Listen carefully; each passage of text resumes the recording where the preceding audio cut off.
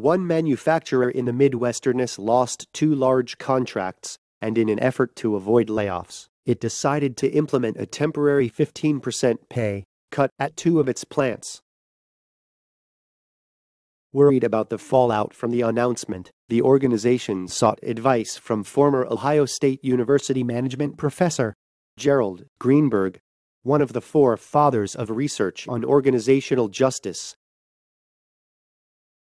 Greenberg set up an experiment to test the impact of informational justice on employees' reactions to the pay cut announcement. He modified the messages that management delivered at each of the 2 plants. To Plant A employees, the management only delivered a message about the pay cut.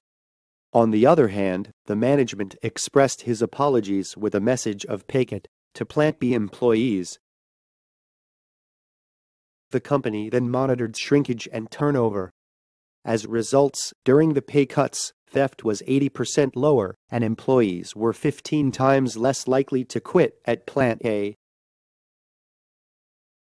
Then, how can leaders effectively deliver bad news to employees? Experts advise using the following 3 strategies.